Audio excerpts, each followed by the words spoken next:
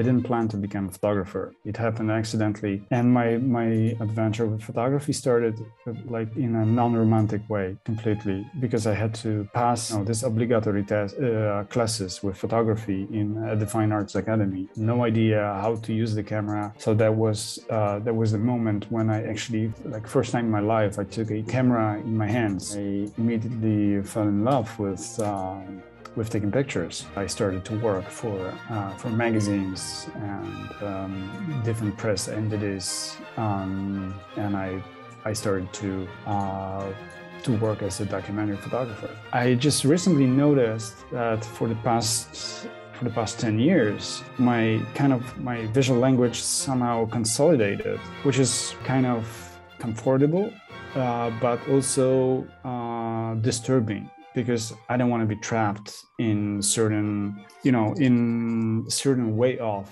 visual storytelling, because like different topics potentially require like different approaches, and I'm aware of that. But still, I've been using a lot of Flash in my projects recently, and then I started to enjoy its harshness and its sort of naturalistic aspect. And also, I just recently realized that it's somehow helped me to work in 2 dimensions, because Flash kind of flattens the perspective. Took some pictures in different theaters and even in the opera in different places, but of course Paris Opera is one of its sort in the globe. Something that surprised me was the scale.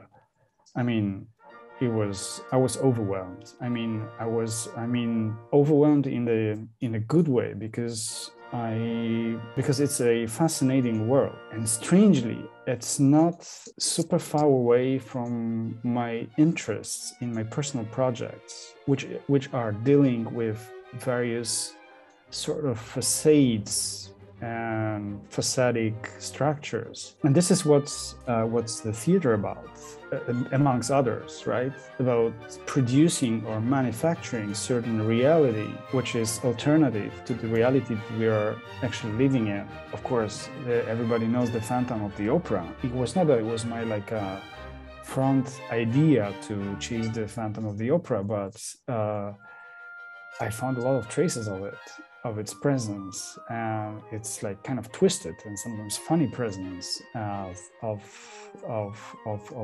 the Phantom, and or my idea of the Phantom, because of course nobody knows. Certain locations are like imposing certain way of taking pictures, I would say, that were not entirely suitable for my way of picturing things. So I've especially in Palais Garnier, because it's old, it's beautiful, and it's kind of this, I don't know, romantic / nostalgic / atmospheric, whatever it means. This was totally opposite of my way of working, actually, because this harsh Flash, it flattens everything. It shows all the scratches. It destroys this magic, that I wanted to show people in the pictures, but I knew that we can't identify them.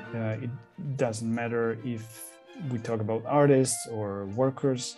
So that was quite a challenge. How to show the people's presence in the space without actually showing them. What was fascinating as well was to see how passionate people are about making things. It's still a creative process, even if somebody designs something that you have to produce. What was pretty amazing, not pretty, but quite amazing, was to be with all these physical objects, scenographies, spaces.